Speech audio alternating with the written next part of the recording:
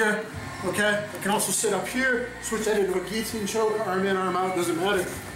That's the wrist on the throat, okay? Maybe even an arm triangle choke from the bottom. You don't see this one too common anymore, but back in the day, Jeremy Horn got Chuck Liddell choked unconscious with that one. Triangle. Different ways of setting it up. In the guard, basically it's a head, arm, and head. Okay, here.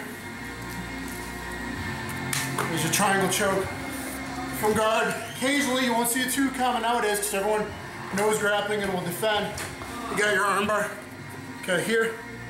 And then I can go here or finish it by taking over to this way. There's your basic arm bar. Those are your most common submissions from the back. Inside the guard,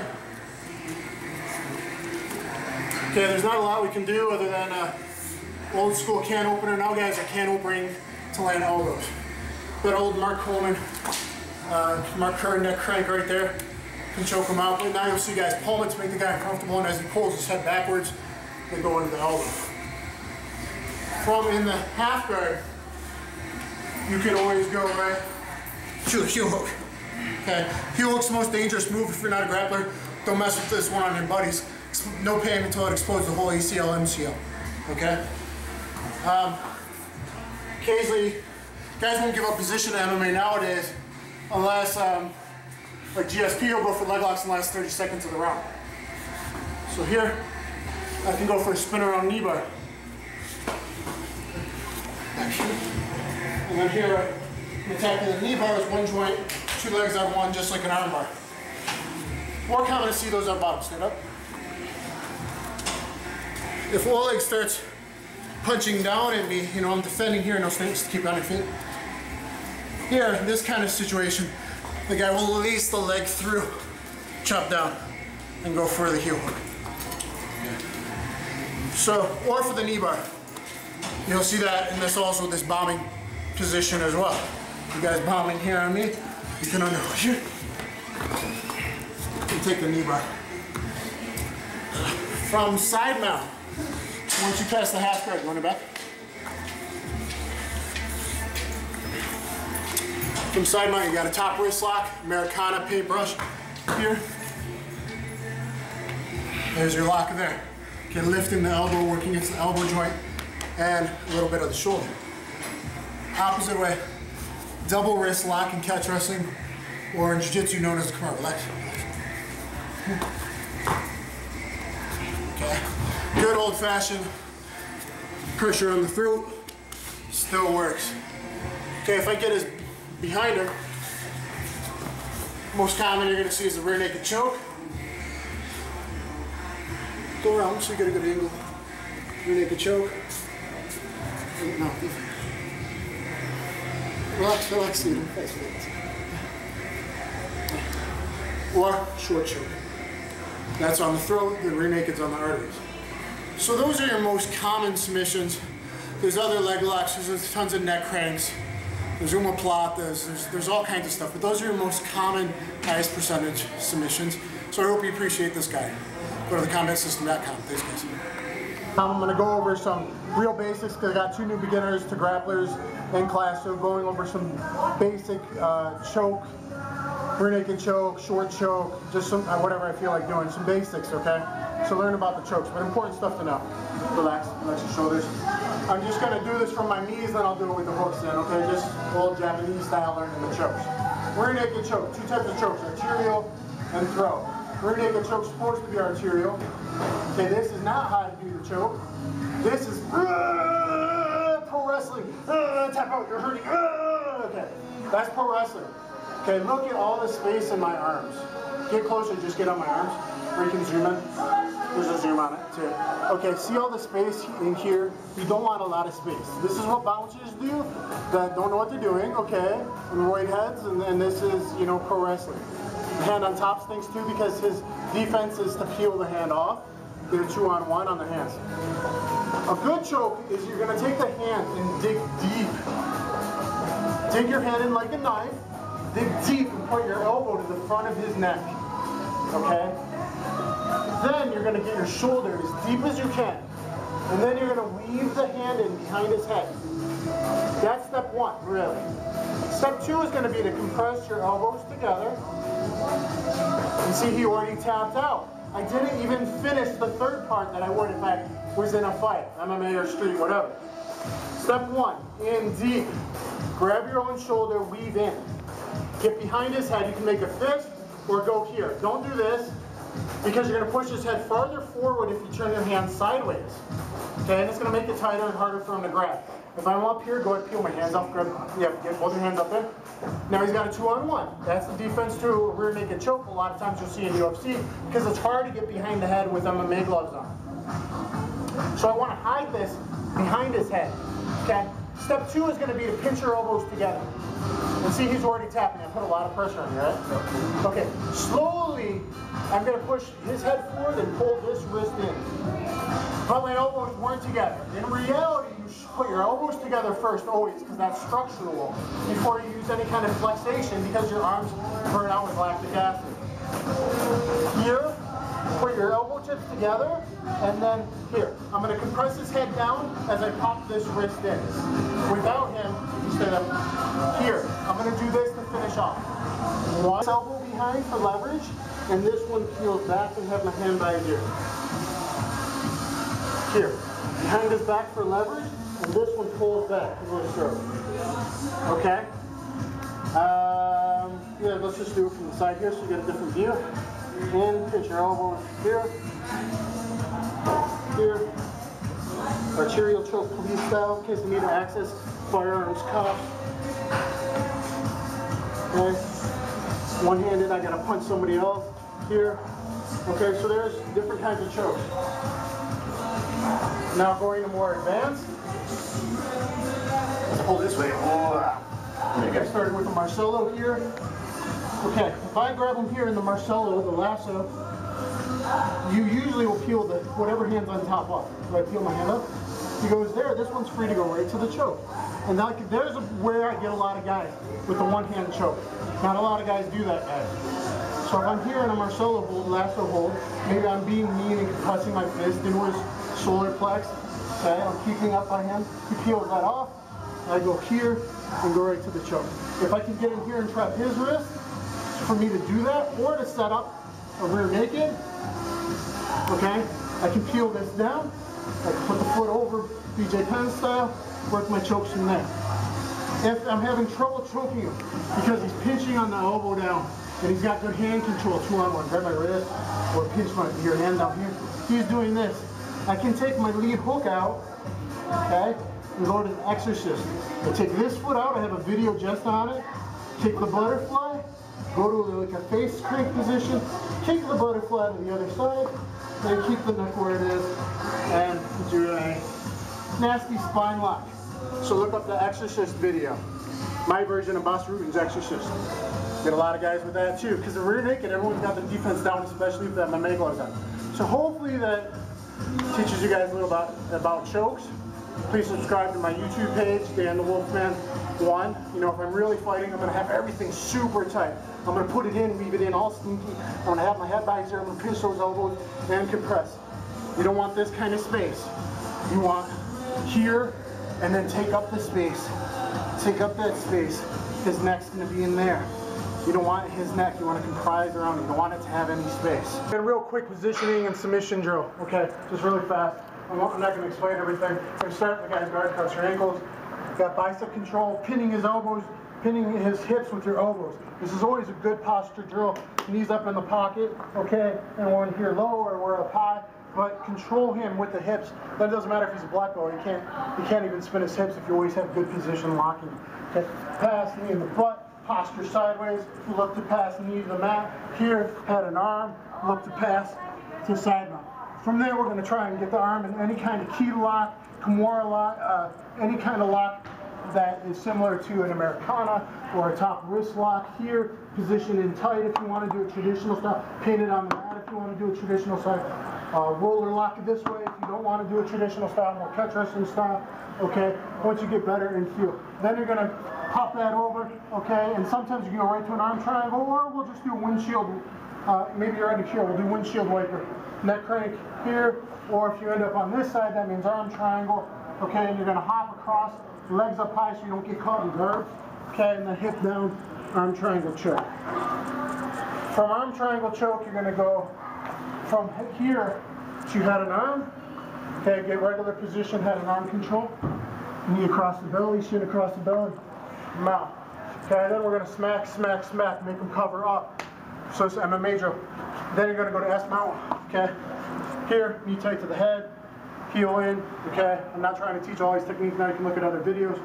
Okay, here, maybe I got a pretzel because that's where he went. So I'm just gonna take it in the drill. If something's given, train it and take it. You're gonna hook in here, hook inside the leg, and go for an S mount armbar leaning forward so you don't give up position. Get the tap out, let's say you miss it, you go back to mount, you pound the guy again, he's gonna turn the back, okay, and give up the back control.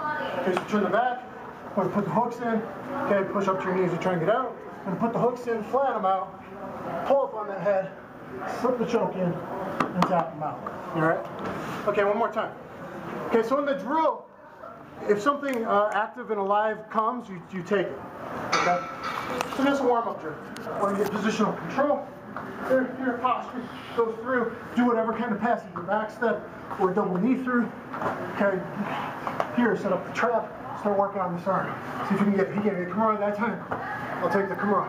Okay, double wrist lock, downward double wrist lock. Maybe it goes on the top here. Take a roller lock. See how I got that? I'm not traditionally grabbing it, I'm just learning the locks, okay? Pop this over, okay? Go to an arm triangle, or there might be even a windshield wiper neck crank style there. Oh, look at that foot, he's giving you a catch ankle lock there. Go to mount, got a triangle. Okay, from mount, or with shin stretch, or with regular side mount, hip down, on the balls of your feet, either way. Switch, switch. Okay, you can work from here, go to mount. Okay, punch, punch, punch, punch, punch. That's mount. Here, hook, armbar there. Okay, let's say you miss it, MMA, you still got position. Back to mount. Hit him, give your big back. Okay, he goes here. Get ready to slide the hooks in. Put the hooks in, stretch them out, lift them up, short choke, rear naked choke, whatever you get. Okay, I'll go through it again, maybe something else will come up. Okay, so just a positional and submission flow drill. Okay, and here, looking to pass. Okay, right at the back. I'll take what's up. Arm triangle. Okay, take them out. Now I got that arm.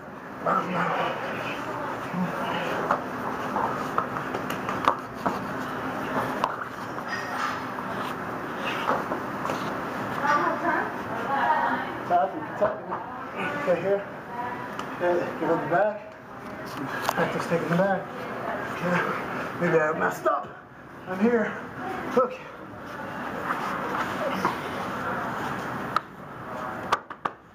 Okay, that was actually just neck crank, my version there.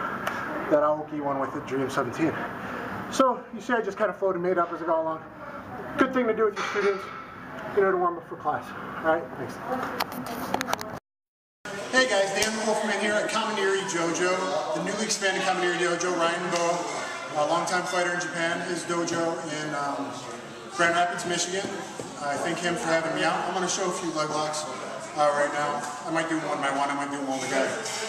Okay, here's a basic heel hook setup that people just kind of forget about. As you're doing a basic #1 successful highest percentage guard class, which is some variation of knees in the pocket, bicep control, knee in the butt, posture up, break, knee through to the mat, staple, leg staple. From the leg staple position, guys usually go head and arm and finish with the pass. But instead of doing that, sometimes at the end of the round, 30 seconds left for one to grappling tournament MMA, last 30 seconds, go to tap the guy like GSP did against Fitch. Here, kick this leg over, and you're already in your 2-on-1 position. Final watch. Here. Slowly take the heel to the opposite side. Heel hooks are very dangerous. Here's the heel hook setup. Maybe we end up in a scramble a little bit. We end here tight 2-on-1. Feet in the stomach. I got the nice 90 bend in the leg. Here's my heel hook position. Here. Of course, if you have a nice position, especially with feet on the stomach, you could always do things like the toe press. The pressure's with my feet and his stomach, back arch. I tap people sometimes just in here. Okay, see there's not even a lock. There's a lock with my shoulder, my armpit.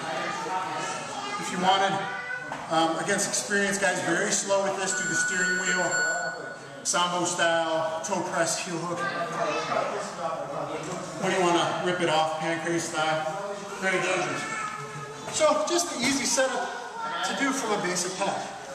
You know, elbows tight, stopping all this hip movement, whatever. Knee and open up posture, break this down, knee through. Guys usually then go either pass this way or double knee through pass. Instead of going there, kick this and tap them out. Tight 2-on-1 position, tight in here, whether that foot's in or you end up foot out.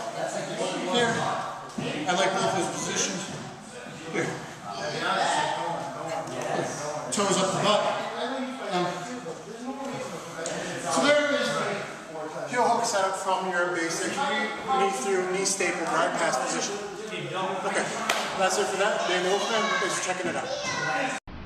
Okay guys, next is the half guard lockdown destroyer, aka the Indian death block. If you got a guy who plays a lot of lockdown half guard, go ahead and tap them out or at least open them up so you can get the pass. So here's a submission ankle lock from there and or a pass. Alright, so if a guy's got a lockdown on you and he's being tight and you're having trouble passing, whatever, all you do is hop your foot up into his butt and he's already tapping. Watch what happens as I rock him backwards. Here it gets worse. You press on the knees and he taps out. Most guys will surprise with this and you can actually tap him out. Okay, so again, I'm going to hop my right foot, whatever leg is locked down, towards his butt and posture backwards. Here, up, posture back. I'm going to push and get the tap out. If he manages to unlock his legs while you're doing this, that's fine. You just go ahead and pass. At least it gave you the pass. So here's the Indian death block. It could be really nasty. If I left up all the way, even in the street, if I did a back bump, I could snap his knees and hips and all kinds of stuff. So here, get some inside control over his neck so you can posture up. Jump up here, push on the legs, and there's a nice submission right there. Alright? There you go. Try that out. Next time you have trouble passing, the guy's locked down. Okay, today we're going to do some catch wrestling again. Facebook, Elite Trend apparel. Pretty cool shirt, as you see here. Alright, come on in here. Do some catch wrestling stuff. Alright, go to your back. And lay down on your back. Okay, we're going to talk, number one, catch wrestling, you're always heavy on top. You're riding heavy, okay? I'm with little guys today, so I might not be riding super heavy, giving a little break, but in reality, in competition, in live grappling, I would be. If he grab your shorts. In MMA now, this is allowed in a lot of grappling tournaments. He can grab his shorts or his body fat or just keep the hand tight to that hip bone. It's hard to get around. Try to grab more into the side. Can you grab? Yeah. So he's blocking the Kimura. So I'm in here on a Kimura, and I'm having trouble ripping a regular Kimura. What you can do is replace your right hand with your left hand, trap in here, and go to a catch wrestling key lock. Go in here, grab your own behind your elbow, grab behind your elbow with both hands, okay, like a snake choke almost, okay, and then you're going to sit out on the far side of his head, here, get ready to tap, and then rotate here, alright? Okay, so this is really important, guys. Everyone blocks the Kimura that way. By putting the hand in front of the hip bone, it's hard to just put the hand, it's hard to get past that hip bone sometimes. Or he's grabbing here, even if I step over the head. So if you're in here and you're having trouble ripping it out, take this hand, replace your right hand with your left, grab in here. You can actually keep that if you want, or take both out and grab behind your arm. Okay, pinch everything tight, and now I'm going to sit out around his head. Sit my weight back on his face, and then rotate his shoulder. Remember, you're taking the hand to the back of the head on a Kimura. Regular Kimura, I have a video on. It's here, clear the hip bump, and then take it short banana to the back of the head. Okay, he's pretty flexible. You don't take it out, just look how flexible he is. And you don't take it up, look how flexible he is. You combine the motions, banana to the back of the head. That's the same motion you're going to do on a key lock. And here, get it back.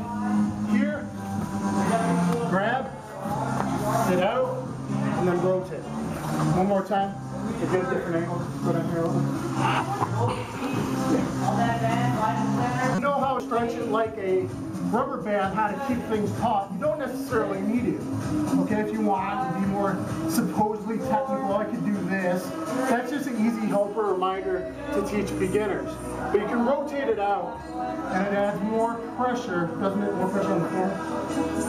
Okay, so here, and then stack and pull it. Same thing here. A lot of times I'll ride heavy. Catch wrestling is about riding heavy.